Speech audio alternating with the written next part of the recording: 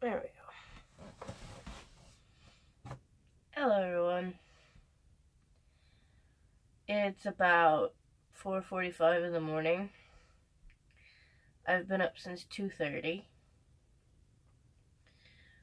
I had some technical difficulties with my other channel, and I don't think this is what a nervous breakdown. It's not going to be anything that entertaining, but it sucked, and it made me think about some things. What you're seeing right now is my bathroom. That's my sink. That's my cat's litter box.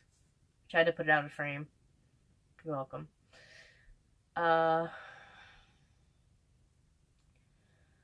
I thought my phone was plugged in, and it was uploading my video that was supposed to come out today, and for some reason it wasn't charging, so my phone died, and my video was about a little bit half past being fully, it was about halfway done, a little bit more than halfway done uploaded, when my phone shut off, because I do everything from my phone. On both channels, it's all from my phone. And my internet connection is so bad that I didn't realize that it didn't, I thought it was going to pick back up afterwards, after it had gotten plugged in and everything was good. But that's not what happened. And I'm seeing all these lights on my screen, which hopefully isn't. Yeah, that's because I'm using LED lights. Whatever. Shouldn't be that distracting, should it? Anyway. About half an hour long video with internet connection that's almost stalled to a stop because it's so slow is kind of... Let me see about these lights. Hold on. Maybe I'm getting out of talking. I don't know. Hold on. It's not as bright now, but I think I fixed it. My video was more or less halfway uploaded when my phone shut off, and I'm like, I woke up at 2:30 in the morning, and it's like that thing where you have anxiety, and you're just like, there's a disturbance in the force. The force was screwed up as all hell. So, I found my phone, I woke up, and I'm like, oh, I need to check my video. I pick up my phone, I look at it, non-responsive. I'm like, no. I plug it in, and a thing comes up that I've never seen before, and it's a screen with a circle, and it says 0%. I'm like, no. Why? And it's like, you just feel this crushing weight, and you're just like, no. My cat's right there, sorry. And, I'm just like, no. I plug it in, I wait till it's about 2%, I turn my phone on while it's plugged in. I give it 30 seconds, nothing pops up for it to finish uploading. Nothing pops up at all, nothing does this, nothing does this. And I'm just like, I don't know what to do. So I go to YouTube, I go on the app, I try to upload it again from scratch. And it says that it's already uploading the other one, and it's halfway done, and it's finishing uploading. And I'm like, alright. Well, I already started a new one. Well, but my slow internet connection is not going to let me upload both videos at the same time. So I clicked off to get rid of my one that I just started, so it could finish the other one. 20 minutes pass. It doesn't upload anything. It just says 68% uploading. Doesn't give me a time frame, doesn't do anything. 68% uploading. And I'm like, okay, well, maybe if I delete this one and I just start completely from scratch, it'll do it. Well, I have it to where I started completely from scratch. I started uploading the video. 0% uploaded. 15 minutes later, 0% uploaded. Okay. And it's going kilobytes per second. Then it goes over to 600. Then it goes 0. Then it goes up to 300. And then it goes 0. And then I just chill for a bit. I let it do its thing. Excuse me. My cat is clawing something next to me. Anyway. Okay. And it's like I'm not having a breakdown, but I'm having a very bad day. And it's only 4 o'clock in the morning. So it got me thinking. I'm sitting in bed. The video is finally uploading, supposedly. It's uploading right now, hopefully. If not, then I'm gonna scream, and then I'm gonna go to a public place that has Wi-Fi. I'm gonna steal their Wi-Fi and sit there for 3 hours and get this uploaded. That's my game plan, in case this doesn't go through. I'll keep you updated. And it's like, I'm sitting in bed, I'm like, I'm incredibly stressed out, but I've had it worse. It got me thinking about my past life, and I'm like, if I was on Ellen's show, and she was asking me why I'm doing what I'm doing, what would I tell her? And I'm like, for some reason, I'm just like, I want to get interviewed by Ellen. I don't have to do anything special. I was like, that's like, you know, when you've got your stuff together, or when something's happening in your life, that's the person I've seen her talk to. I've seen people talk to. So I'm just like, I'm sitting there, and in my head, I'm half asleep, because I've gotten about 2.5, maybe 4 hours of sleep if I'm lucky.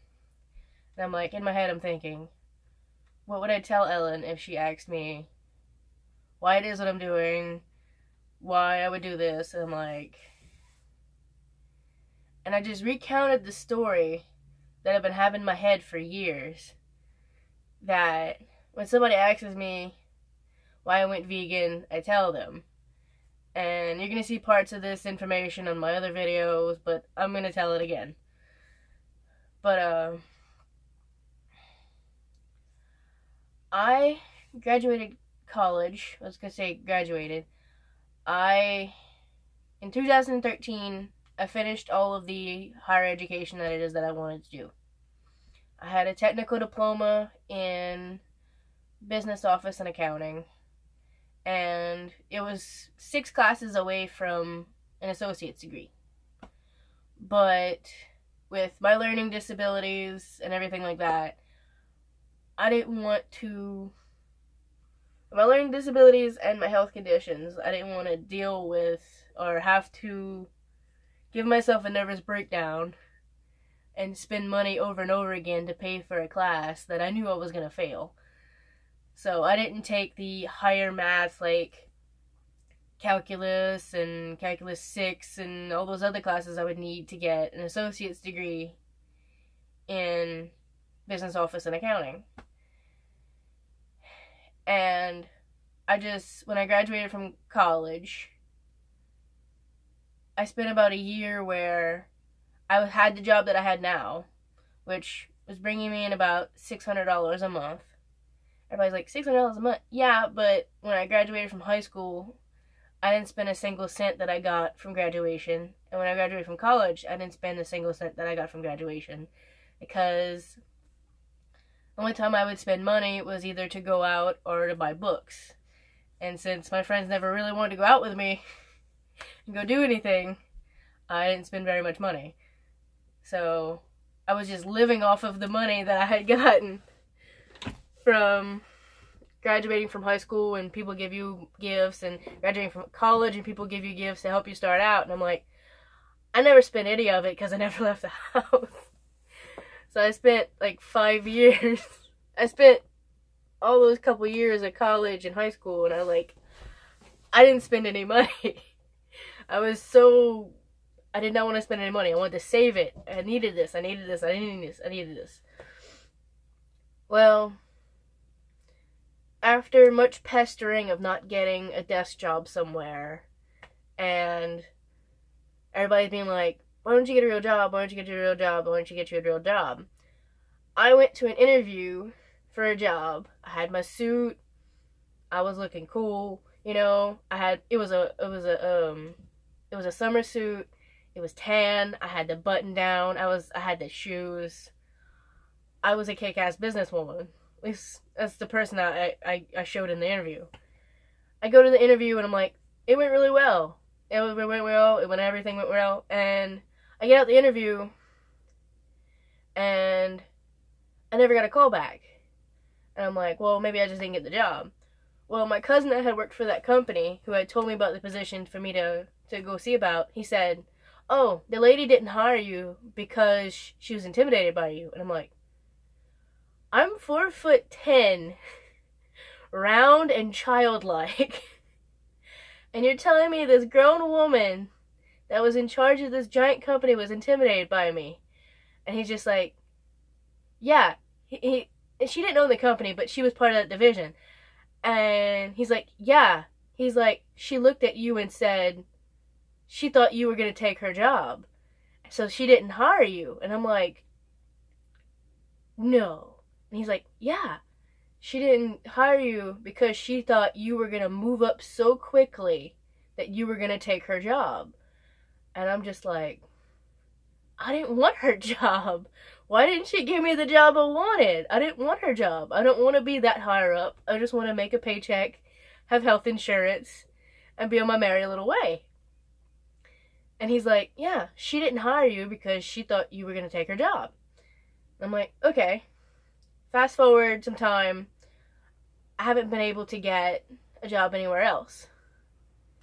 Oh, hold on. Sorry. We're back now. Sorry. It started raining, and I was worried that the rain hitting on my tin roof would be too loud, but it's fine. Sorry about that. Anyway, this lady said that I was too intimidating, that I was going to steal her job, so she didn't hire me. Fast forward some time, I've gotten part-time jobs at sandwich shops, I've gotten stuff like that, because it's like, nobody would hire me. Because I had 3 years of school, I had certifications, but I didn't want to be the boss. I didn't want to be in charge. I wanted to go to work and leave work at work. And, you know, I didn't want to be like the employee. I was like, I just wanted money and I just wanted health insurance because I had all these health issues and I need health insurance. Because me not having health insurance is like a death sentence. At least back then it was. And I have these jobs at the sandwich shops, but all this time from 2013, I've kept this afternoon job that I have now. And in that job, I sit with and I watch over and monitor special needs elderly people. Which, it has its days. But, you know, it's a good gig. You literally just chill out, and you just, if that person needs something, you help them with something, you know? It's like, they have their OCD, they have their issues, where they don't want to be messed with too much, so you just let them do their thing. If they need help, they'll come tell you. Or if you see that they need help, you go help them. And there'd been a time where I was like, I did not want to work for this company at all. I didn't. But it was able to give me a shift where I could work in the mornings with them, and the afternoons I can go to my job where I work with the special needs people. So I would get a double income. Alright, well, those 2 part-time jobs ended up being 4, because I was like, oh, I can just do 2 during the week and 2 during the weekend, you know? I have the money coming in, everything would be fine. Well, after almost a year of having 4 part-time jobs, one of which was a company that I owned, that I would make and sell handicrafts, and I would sell them online, and I would deliver them in person after I got off my job from the special needs people. And the special needs people, I had a different job on weekends where I would spend 8 to 14 hours a day, sometimes longer, with the person I was taking care of, because their family had to go out of town or something like that, where I would literally spend the entire day by their house. And that took certifications and, all kinds of things. CPR, sensitivity training, like, I think every year I have to do about 40 hours of training just for that. And I didn't mind it, because, you know, it was a chill gig. But after a year of having 4 jobs, in that year, I had lots of health issues. I wasn't vegan then. I wasn't taking care of myself. I was stressed out constantly. And if you don't know me, you don't know what my life is like. I was born with a heart defect. So stress is not good. Stress can literally kill me. And after what seemed like, it was a year. I was there almost a year with the company I was working for. That before I started working for them, I thought they were the handmaiden of Satan. You know, I did not want to work for this company. I hated them. I hated what they represented. But I needed those checks. So I started working for them. And that's what snowballed into the 4 jobs. And one day, let me start over. I nearly died 11 times in that 1 year.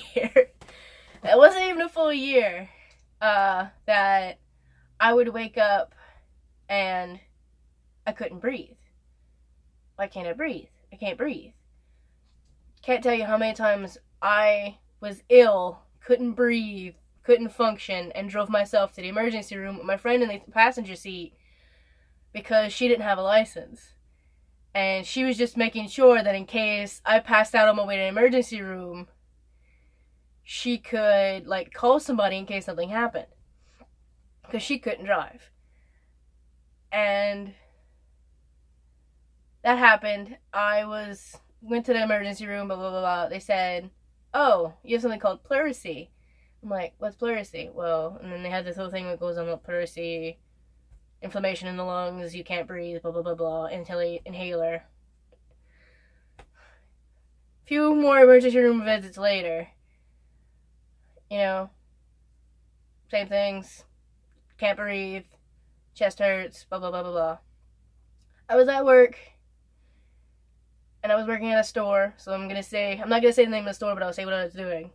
I was checking somebody out. I was at work, and all of a sudden, I doubled over the cash register. I couldn't breathe, I couldn't move, and it felt like somebody was stabbing a red-hot knife in the center of my chest and in my stomach at the same time. And they were just, like, playing chicken with each other. And I should have gone to the emergency room right then and there, but I didn't. I actually finished out my shift.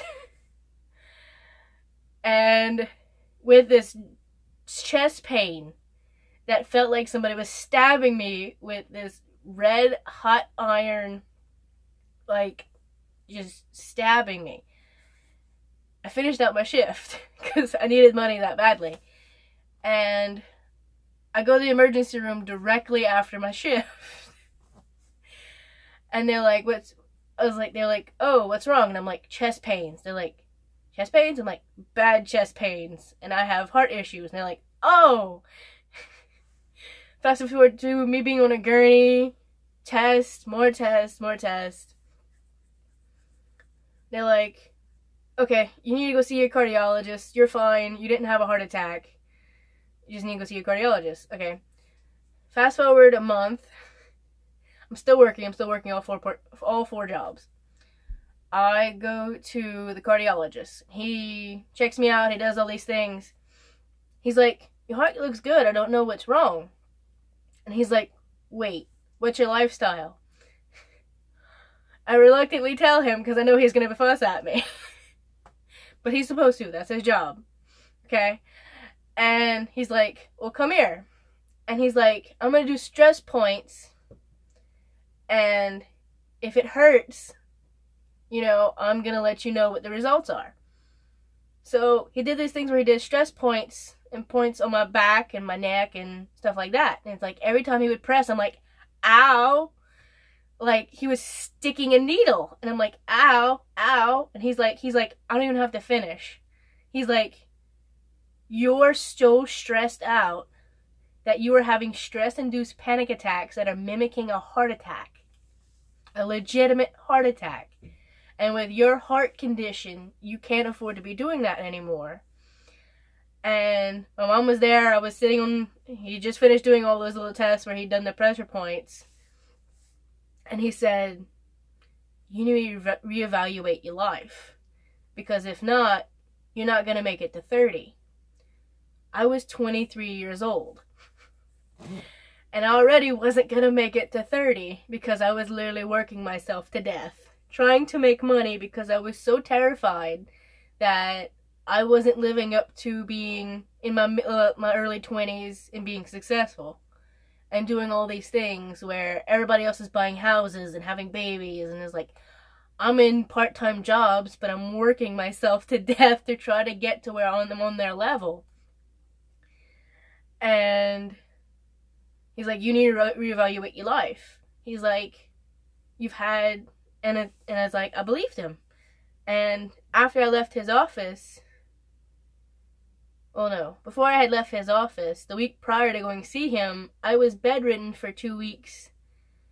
Because I had another emergency room visit, and they said, if you don't calm down, you're going to have a stroke. So after being bedridden, because I couldn't do anything, for 2 weeks I had gone to the doctor and he had told me this. And while I was being bedridden, I could not hardly shower. I couldn't do this. I was literally wound so tight. The only thing I could physically do with my mental headspace and everything else of just everything falling down because I couldn't go to any of my jobs to make any money, is that the only thing I could do was not even hang out at my house. I went to my mom's house while everyone was at work during the day, and I would go from being in her guest bedroom to her easy chair and back and forth. I didn't cook for myself. She made food. Every once in a while I would get up and maybe make grits or something. And I was just so ill and in pain and then stressed out, and I was sitting there in a chair watching Netflix. And you know, I was watching all those documentaries and things. Well, fast forward back to where after we've gotten through our cardiology appointment, I was like, okay, I'm not doing this anymore. I was like, that really woke me up. And it's like, everybody has this point in their life where they have to be woken up. That was mine.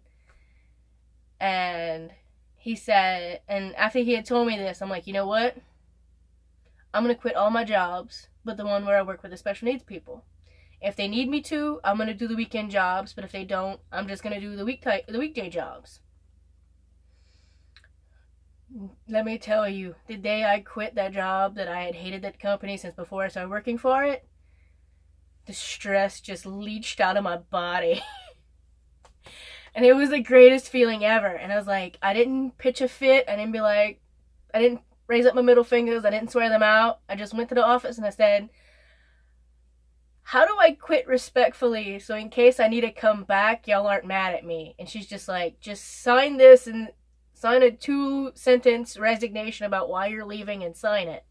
I'm like, okay. And I was like, leaving due to health issues. And I just signed my name. And I had it, so she's like, good enough. And I was like, I didn't work for that company anymore. And I'm like, I had to give back my discount card. I had to give back everything that I was like, the discount card hurt. I had to give that back. And I'm like, I needed that. And I gave it back and I was like, but the wave of relief after coming home and not having to go back to that place to work there was just like, I spent about 2 days where I was lightheaded because I didn't have that heaviness of that evil place on my shoulders anymore. And I was like, well, I still got my afternoon job. everything's gonna be fine. I still have about $600 coming in every month. You know, oh, back then it was only 400. I've gotten a raise since then. So, but you know, and I'm not spending any money. I still have all my money in my account. I ended up buying a vehicle. Shouldn't have. It ended badly. It was a piece of junk. I spent all the money I had. I put it into this vehicle. Because I spent the last couple thousand I had to buy this vehicle after spending all this money on my medical things because I nearly died in a year. So all my money from graduating high school and graduating college was now gone. I was living off of it, and now it's gone. And I'm only getting $600 a month. Well, things got bad. I had some things pop up. I had something else happen. The vehicle was giving me issues, and I couldn't really sell it because I had to fix it. And I ended up using my credit card because I couldn't get a loan. I had a credit card that I only used when I was going out to eat lunch because I wanted to build credit history. So I had like $5, $10. Most of the time I'd have no money on it because I hadn't spent anything. Fast forward the last 2 years. I maxed out the credit card, just living off of it, because I didn't want to live off government money. I didn't want to do any of that. You know, I wanted to make it on my own. You know, I didn't want help from nobody except for my family that I was living with, because I never left. I went to college in town because when my dad got sick, I stayed in town to take care of him instead of going to Northwestern for art like I was supposed to. And I'm in debt. I'm in debt for getting my vehicle fixed so I can sell it. Time goes forward. And after spending all that time, I saw this documentary on Netflix, and it said about this guy that done this reboot and everything. And I'm like, well, let me read it. Let me watch it. Let me see what they're doing. So from then on, I was like, fruits and vegetables. If this guy can get off all his medicines, which are very expensive, I had 14 at the time, and get off all his medicines and feel good and not be sick anymore after he was even sicker than me, I can do it too. Well, about 4 attempts, about 6 months, a year, 2 years apart, I would try the vegan thing. Clean eating, blah, blah, blah, blah, hardly no carbs. And I did really good. I would lose about 40 pounds, and I would gain it back. I would lose 40 pounds, I'd gain it back, because it wasn't sustainable. Because here, when you don't eat meat or fish, they look at you funny. And this is an entire industry where they live off of just going fishing and eating fish and eating cows, and it's a thing, you know? I think it's probably a thing a lot of other places, you know? But it's a thing where I live, where the thing you do is you go fishing. You lost your job, go fishing. The weekend's open, you don't have anything to do, go fishing. Go to the beach, go fishing. You want something, go get a cheeseburger, you know? And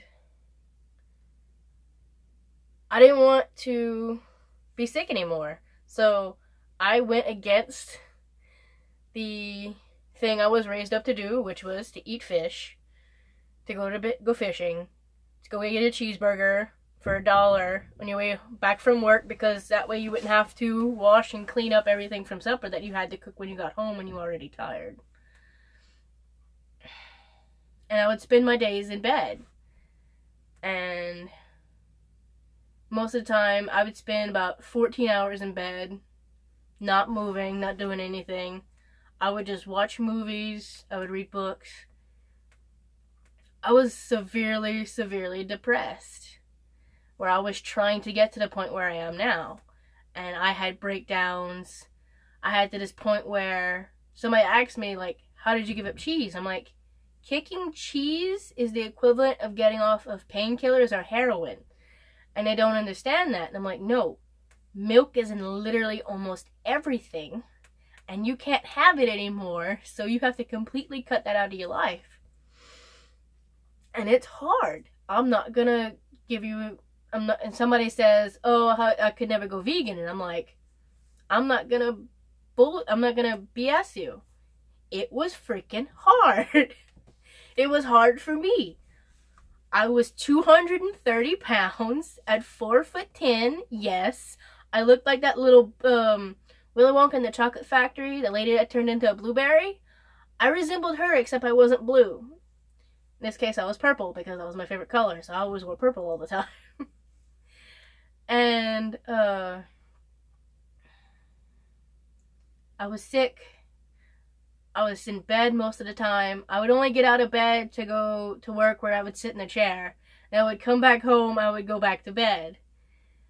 And that's all I would do. I didn't clean my house, I didn't do anything. I would literally be in bed, I'd go to work, and then I'd go back to bed.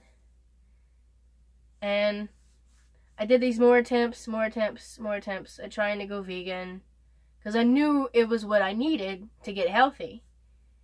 And then after some time and watching some YouTube videos, I was like, well, they did it. They live in places where people, 9 out of 10, their main food group is fish. They could do it. So I watched all their channels and everything like that. I got recipes. And I got tips and all of that stuff from YouTube. And it's hard for me to look at the camera because I don't want to. Sorry. And it helped me. And I had no support in coming vegan. I had only myself and the people that chose to talk to me on the internet. My friends, they said it was stupid.